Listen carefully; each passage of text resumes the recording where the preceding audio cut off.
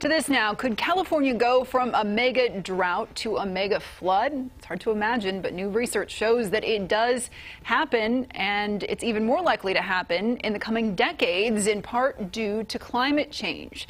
So how is the state bracing for potentially catastrophic flooding? CBS 13's Shantae Passmore is getting answers from old Sacramento. Shantae. Yeah, guys, over 100 years ago, Sacramento witnessed devastating high waters. And what the study shows is it could happen again and more often.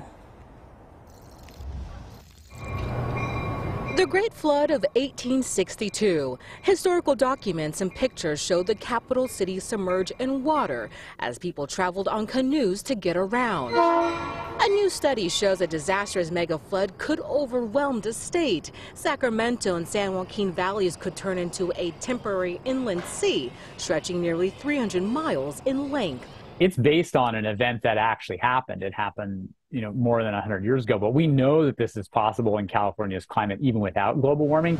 Even without climate change, the study shows how mega floods happen a handful of times every 1,000 years. But a warmer planet means more moisture in the atmosphere, which leads to more intense precipitation. Storms are also getting warmer. So how can the Department of Water Resources draw context from the 1862 mega flood when creating flood plans? And we do use it to go through and predicate where we've gone through and built levees, where we've had dams, where we have emergency response supplies ready to go through, where we have forecasters looking for patterns that might lead to an event like that. But the idea of mega floods happening in the coming decades pushes the clock.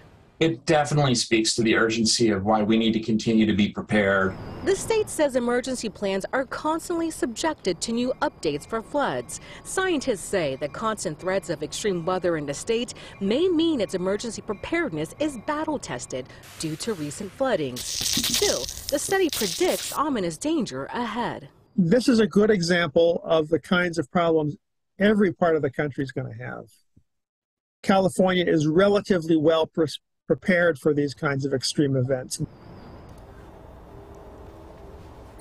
And the state tells me there are structural factors it looks at when it comes to flooding, but also there are non-structural factors like evacuation routes. It tells me every year the state sends out thousands of flyers to property owners down in the Central Valley, warning them to get ready. The big three takeaways would be buy flood insurance, have an evacuation route, and a go bag. Yeah, feast or famine when it comes to rainfall. It's tough to talk about that right now. It's so darn sunny out, but good to know. Shantae, thanks, live in old Sacramento.